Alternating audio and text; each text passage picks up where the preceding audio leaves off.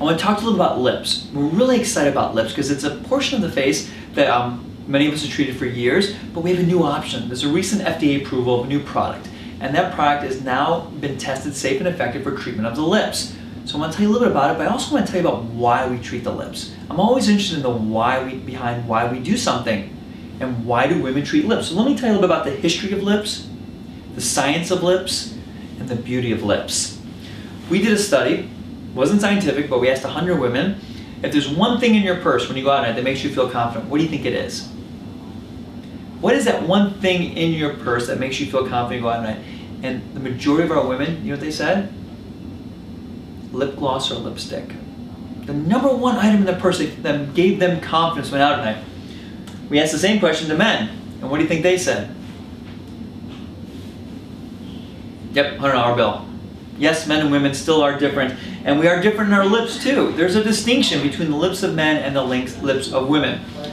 Areas where we don't differ is the musculature of our lips, and this is the musculature surrounding the lips, and it's something what we call a sphincter muscle. There's a muscle around the lips that keeps the mouth pursed. That's the importance to the lips, and that helps for oral competency so food doesn't come out, and so you can speak. So there's lots of benefits to the lips for functional purposes, for feeding ourselves, and for talking, for communicating. But there's more that the lips do than just that. Lips are what we call a sexually dimorphic trait. It's something that is different in a woman than a man. A woman's lips are viewed differently than a man's, and they have different purposes sexually than a man's. So whether it's Greta Garbo or Marilyn Monroe, thick, dark, highly differentiated lips from the skin is important. It makes a female face more attractive. This was a study done by Russell. This was done back in the 90s, and what he was able to prove is that if you darken the lips, then the skin looks lighter. And if you increase the contrast between the skin and the lips, it's more attractive for a female, but less attractive for a male. So this is a female and a male, and if you see the male, when you start to darken the lips on a male, it becomes much less attractive. So we like dark, thick lips on a female, but we don't like that same thing on a male. It makes them less attractive. So filling lips in a male is probably not necessarily attractive. I'm not sure many people think that Bruce Jenner's lips like this is attractive. So generally speaking, it's a treatment for women, not for men. Are lips a sexual organ? Well, yes, of course, to some extent, and the Greeks called it the most erogenous zone of the face. And there's some evidence that lips are really important to female sexuality. We also think that women with thick, dark red lips are more attractive. Women's lips are made up of tubercles, and tubercles are what it's from an embryological term, and these are what makes up the lips. And a woman's got 3 tubercles on the top, 2 on the bottom. And some women have these thicker lips, other women have thin lips. We're all born with different lips. What's interesting, there is one study out there that correlates the size of the lip, the upper lip in particular, to sexual satisfaction. Now it's one trial, but it is awfully interesting to note that the two have been correlated in at least one trial. So lips as a sexual organ, as an indicator of sexuality, has been associated and described many times over and over. In fact, a female's lips likely swell ever so slightly when aroused, and also when fertile. And signs of fertility are passed subconsciously, even in the lips. So lips swell slightly, a female's fertile. A male or an observer who wants to know if that female's fertile, in theory, can see it just by looking at their lips. And that's all perceived subconsciously, because these are signs of fertility.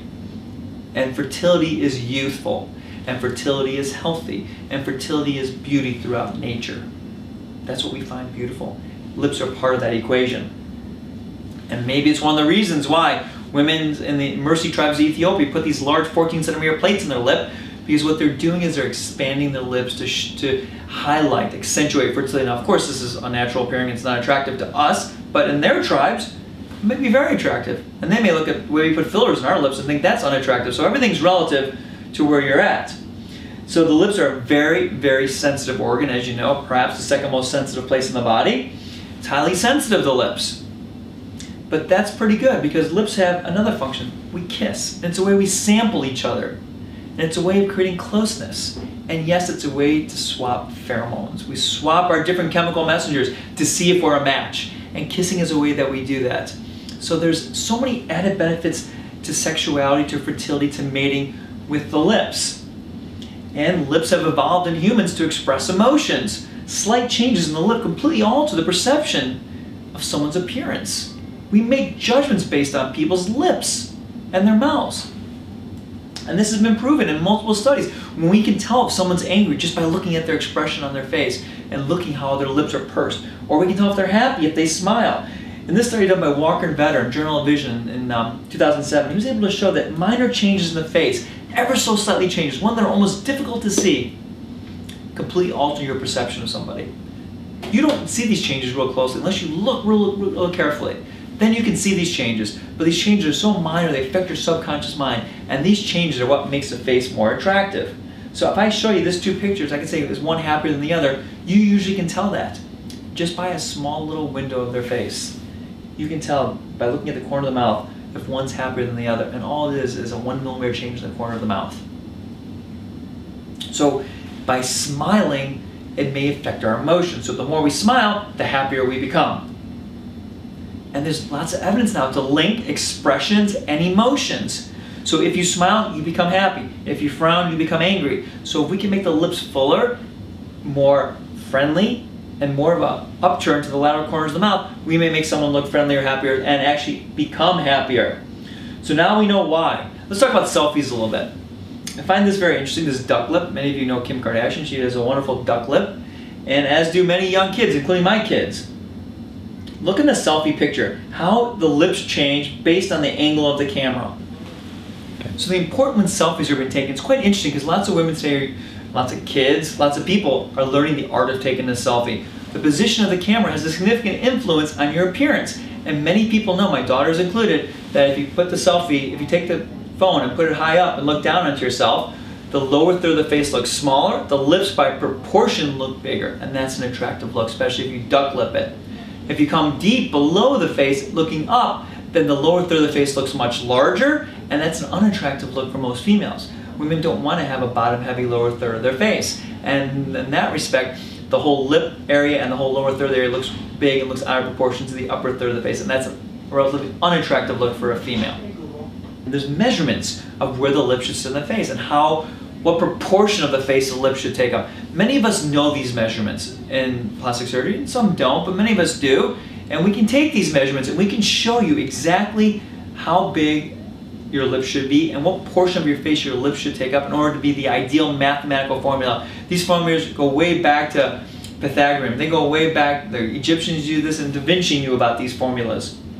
So big lips, attractive lips, that are at the right size look natural and make a face look more feminine and more attractive by augmenting the lips. We can also improve symmetry.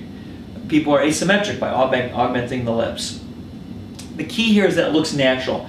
You should not be able to tell something was done. If you can tell it was done, it wasn't done right, but when lips are done well, there's slight alterations in the lips and the face just becomes instantly more attractive. So there's an upper vermilion and a lower vermilion, and we treat them both. The upper vermilion is the red upper part of the lip. The lower vermilion is the lower red part of the lip. The cupid's bow, the corners of the mouth, these are all areas that we have to treat separately, and everyone's a little bit different in these areas. Now as we age, the upper lip gets longer, and you can see how the upper lip extends. That extension of the upper lip is a telltale sign of aging.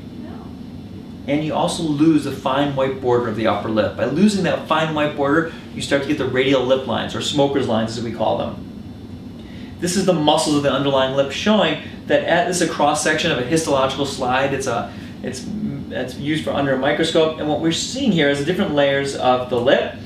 And what's really interesting is that the lip when we're young has a J shape, and as we get older it has an I shape. It elongates. So the upper lip becomes longer, and that is a sign of aging. And even on MRIs, this is a radiographic image that shows the lengthening of the upper lip that occurs with time. So it's important that lots of filler isn't put into the lip, because too much filler in the lip actually makes the lip look too fat and unattractive. It's actually a length to shorten the lip. This doesn't look right to me. Too much filler in the lip doesn't look good. So I think that this is not the most appropriate way to treat the lips. So it's important that we treat the lips, because lips, along with thinning gray hair and wrinkles are the 3 signs that subconsciously tip you off that someone's aging. So lips are really important to tipping off unknowing observers. Why do we wear lipstick? Well, there's a reason behind the lipstick, because the lipstick makes the lips red, thicker, darker. It increases the contrast between the lips and the surrounding skin, which makes a female look more youthful, more fertile, more vital. If you have good vascularity, then your lips are also red and plump also. So we can see that enhancing the lips ever so slightly, even with just lip gloss, can make the lips look more attractive.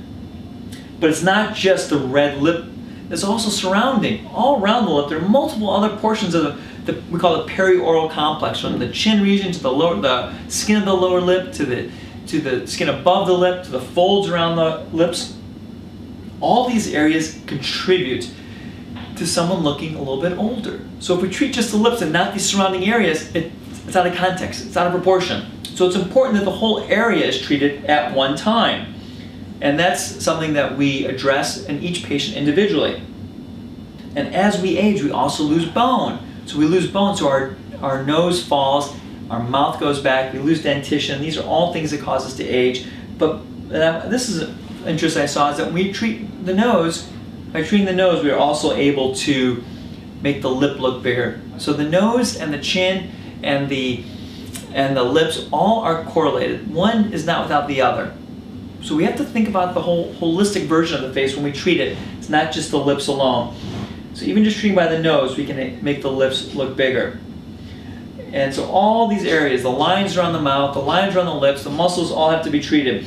And even these barcode lines. The barcode lines are those smoker's lines. It's important to treat those. And unfortunately, the products that just got FDA approved, Restylane Silk, is used to treat those barcode lines. So it has been FDA approved to treat that area and shows statistically significant improvement in that area. So we are now treating that area effectively with these treatments. Another option is to place neuromodulators around the lips. That's not an FDA approved indication, however we do it on occasion. And this helps to reduce some of the fine lines around the lips as well. I published a paper on this a few years ago that showed small amounts of neuromodulators around the lips can make a significant improvement. And you can see those lips get better around the mouth. And we can also treat what we call peau d'ange, which is the wrinkling of the chin.